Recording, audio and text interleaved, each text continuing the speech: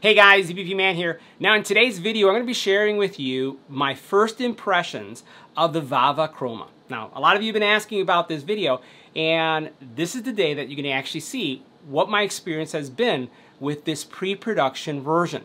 Now, again, this is not a review, but an early preview of what you could expect from the Vava Chroma that will be released very soon. And the big disclaimer here is that this is not a production-ready unit. So, there's going to be things that will be different, and maybe there are going to be some things that are going to be the same.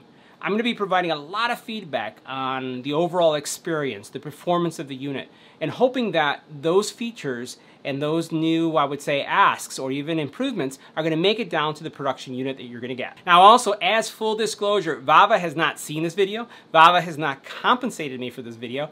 Vava has not influenced the content that's coming through this video. My objective is really just to take a look at the projector. Now, you've seen on the channel that we've looked at a lot of different projectors. You'll see here that I have Epson, LG, Hisense, even the original Vava. I have products from Anchor, for movie, and so on. So we take a look at a lot of different projectors, and we also took a look at the very first version when it was just released earlier several years ago. So it's important for me to share with you that, again, none of this stuff has been looked at, reviewed, approved, and my intention is just to share with you what you can expect with the new projector. Now, with the release of the Vava Chroma, Vava is also releasing a brand new 120-inch ALR screen. That's the largest screen that they've had to date. We've also reviewed their screens in the past, and they've performed really well.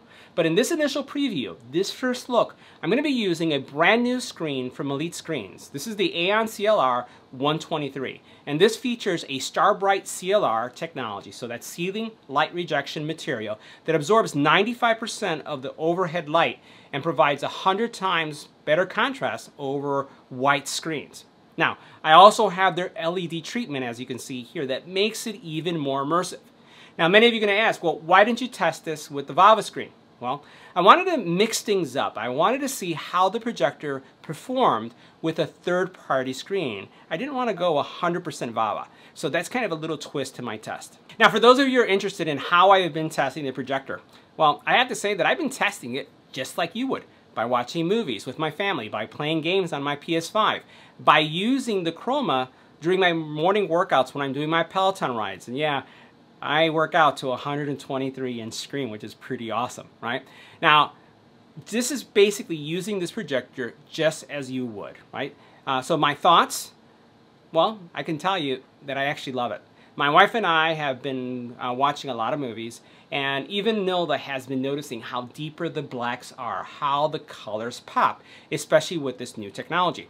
Now, one of the things that we'll have to see is how the final version comes out, because the final version can actually tip me over, because I really love the specs. So let's dive into the specs so I can share with you some of the things that are most notable about the Vava Chroma.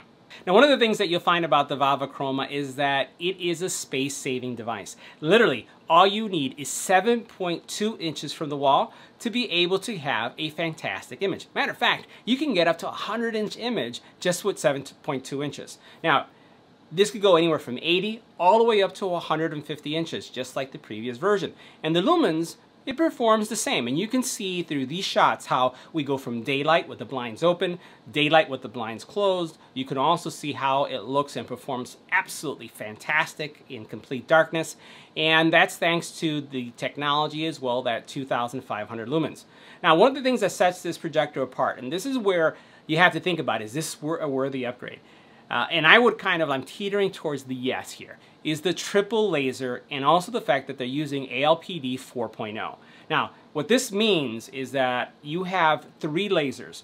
One laser delivering red, one laser delivering blue, and another laser delivering green. And that's a big upgrade because the older version, the original version that we also have, only had a single laser that was only emitting a blue laser. So what can you expect from the ALDP 3.0 versus the 4? Well, you can expect 30% more power and also a better experience. And I tell you, the color quality that I've been seeing from a pre-production version is almost as if it were production ready. Now, I do see some things that need to be addressed, but again, it's performing extremely well.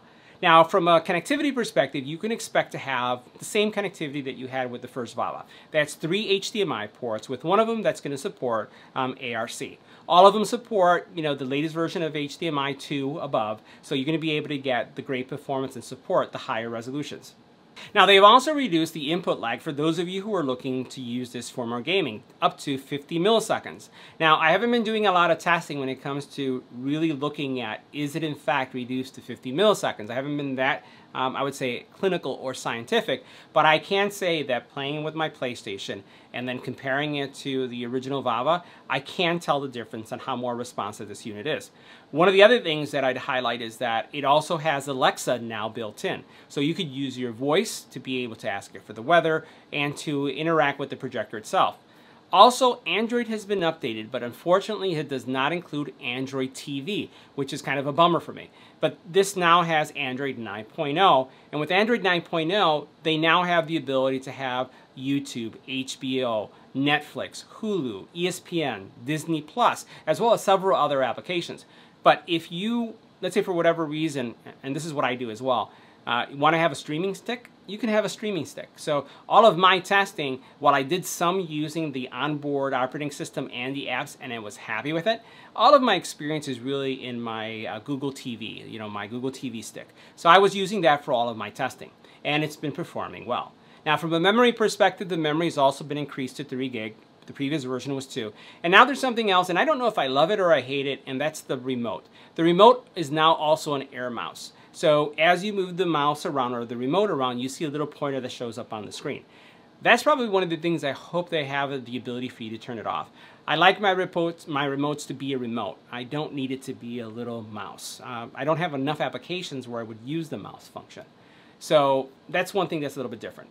Now, one of the things that is the same is the fact that you have a 60-watt Harman Kardon speaker. So that same immersive experience that you were getting from your original Vava, you have it here. But you also have the connectivity options to be able to connect it to your surround sound system, which I also have. So I've tested them with both, and they both work fine. Now, this one is going to be only available in black. So if those of you who like the white version, you're not going to be able to get that. So it's only available at this time in black.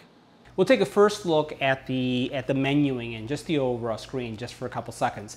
And let me describe the scenario that we're in. So it's still daylight. It's actually starting to get dark here in Chicago. I have my kitchen light behind us is on. So it's there's a lot of light behind me. And let me bring my hand in here so you can see kind of like how you can see my hand all the way over here. That's the kind of light source that we have. I'm using the new Vava remote, and you can see it here, and you can see again the reflection of the light source, and you can see, because it's the air mouse, how it moves when I move. So that's the kind of lighting situation that we're dealing with. You do have a redesigned menu, which I really like. The one thing that's missing here that I also wish was still present, and it may be in the final version, is the preview. I really like the fact that if I am using multiple HDMIs that you could see in the old version, at least on the single HDMI, you could see a preview, but I don't see it here. Again, that could be something that could come, or maybe not. You'll notice HDMI 1, HDMI 2, HDMI 3, you have your AV, help, your settings, local applications, application market, and file management. Now we'll go into the application market, and the application market, you'll find that the apps that you wish were present that weren't present in the past are now there, which is pretty cool. So you're going to see immediately that you have Netflix, right? You have Prime Video, you have Disney Plus, you have all of the, again, the applications that you'd like. So I'm just going to choose this one right here. I'm going to go ahead and do the download. I'm going to go back to the next one. We're going to go back. You can choose Disney if that's what you'd want to. Choose that, install it, and these run fine. So I've been running them. I actually did a hard reset because I wanted to test some things out again. And you can see how quickly things are downloading. And I'm going to go ahead and install Netflix, and you can install that as well. So you see the version of Netflix. You can see how many downloads. I'm probably guilty of creating these many downloads because I've been testing this on and off. But you'll see that you have these videos as well, options. You do have YouTube, HBO Go, and a really good selection of, I would say, of apps, right? Much broader than what you had before. You also have, from a video category, you have things broken down: news, music, sports, etc., and gaming. and then you can see the installed apps. We're going to go ahead and just escape out of this for a second, one more time. And what we'll do is we'll look at local applications. You can see that's what I've installed, and I can launch. You see your settings. Let's go in there for a couple seconds. So what you have starting at the very top is your image. So, and one of the things I just want you to see is how fast the projector kind of switches menus. Even though this isn't a final version, that's pretty quick. You can go into image settings, and then this is where you can change your TV mode, and you can see at the very bottom that you have several options that you can go through if you're going to be doing gaming or PC. You then also have the ability to adjust the brightness, contrast, chroma, hue, definition, so you can go in here and you can see what your sharpness is going to be here, so sharpness of image texture and edges. If I go back, and again, this is just like very fast, you can do advanced settings, and you can see here where you can do your motion estimation, dynamic contrast, color temperature, refresh rate, and you can also do reset. In the light source area, you can look at which is your light source. You can choose it as bright, standard, or set your preference. And again, basically, I'm in a brighter environment. Typically, this room is very well lit, so I have it in a bright setting, but you can have it in a standard setting, or you can just customize it. You can adjust the screen brightness as well, or the light source brightness. Over here, as we go down, you have your keystone correction, and that still has those 8 points. You do have the electronic focus, and then you also have the projector mode, right? And here you can look at, it's desktop front projection, rear projection, frontal projection, hoisting, right? And then you have also hoisting rear projection. I think these mean that it's ceiling mounted. Anyways, so we'll get out of that. And then what you have is you could do reset, right? So let me go ahead and go back into that settings area again for those of you who want to see more. From an audio perspective, this is what you can expect. You have audio as standard, and you can have movie, news, or sports. You also have output, which could be the speaker or SPDIF or HDMI ARC or even headphone. You'll notice that this is Bluetooth as well, right? So you can connect this to a Bluetooth speaker. You do audio sync, and then you could also do reset. From a personalization, you have some options here in personalization. You can do screensaver. You can do also ketone, and then also Alexa, right? So we can go get out of that. When you go into general, this is what you can expect in general. What do you want your boot and shutdown settings to be, right? Default boot order, shutdown timer, shadow light effect. So there's a little light in the front of the projector. You can enable or disable that, choosing your language, time zones, auto switch signal based on source, iProduction, having it on or off, and then you can do the reset at the very bottom. As we go into, let's go back. We'll go to general. And this is what I don't like about Air Mouse. Depending on where it's pointing, and when you select, it selects the wrong one. Let's see, anything else here? No, we covered everything. Let's go back and check in about, and then you can get your device info, device name, check for updates, your disk information. So those of you who are curious about disk space, see that right there. Any kind of disclaimer, and then also help. Let me just go now into my Google Chrome TV option so you can see some of the HDMI settings that you can set. Now here I have my Google Chrome TV, and what I'm going to do is I'm going to go into the menu, and you also have some options here. You could do light source. Again, you can work with the light source model. Let me just click on this, and you can see on the bottom where it says bright, standard, or customized. You can work with the voice patterns, right? You can set up your 3D. You have your HDMI version, right? So you can have 1.4 or 2.0 as we mentioned. You have CEC function. You have HDR, and then you could also do the trapezoid correction. So you can have this set for every HDMI port for example, the HDMI version to be appropriate to that specific port. Now, for those of you who are curious about how loud the projector is, the fan noise, I'm going to basically take my lapel mic that I actually have in my hand right now, and I'm going to put it right next to the projector, the venting area, so that you can get a sense of how loud it is.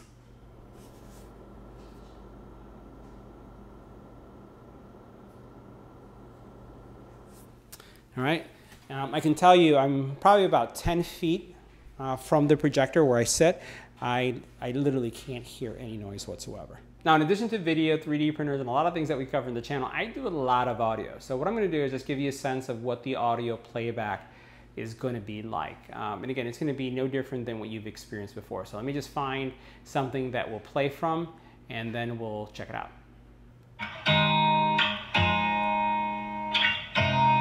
You look at me like I'm crazy when I shut my feelings out. You look at me like I'm different. Still you stay cause you feel something real. Get so lost in my moments. Doesn't mean I don't need you. I fell in love with your colors. They kinda tell me what I'm thinking.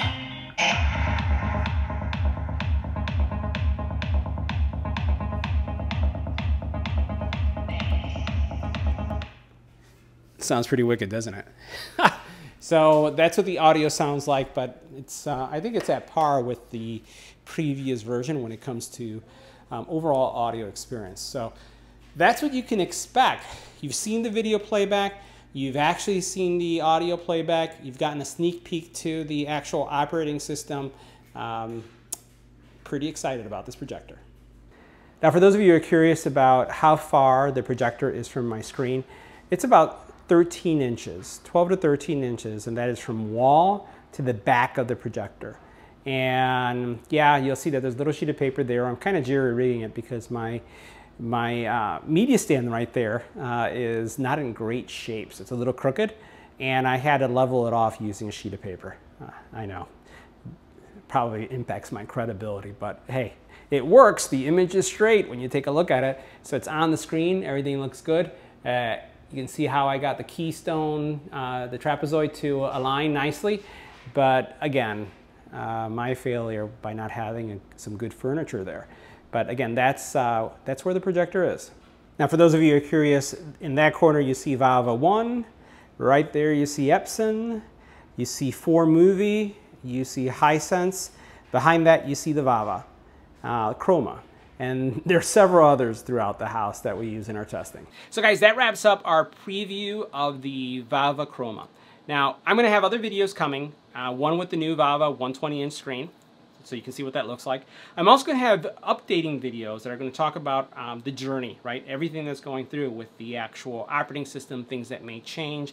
And I'll continue to give you sneak peeks of the product, either on YouTube, it could be on TikTok, so make sure you check us out on TikTok. It could be on Instagram as well, and also on Twitter. So we'll be all over the place giving you some feedback and sharing my experience. So let me know what you thought about the new Vava Chroma. See you in the next video.